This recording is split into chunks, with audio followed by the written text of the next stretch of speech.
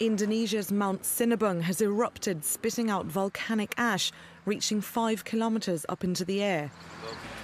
This latest surge comes after 2 days of calm, but it's the third time the volcano has erupted in the past few months, and the second time in just a week. The volcano, which is located 88 kilometres from the city of Medan, had been inactive for more than 400 years before erupting again in August 2010. The military are taking all necessary precautions and have already evacuated more than 2,000 people from villages around the volcano site. The Centre for Volcanology and Geological Hazard Mitigation has put the volcano at alert level 3, and officials are advising people not to go within 3 kilometres of the crater. Experts are warning it could erupt again at any moment.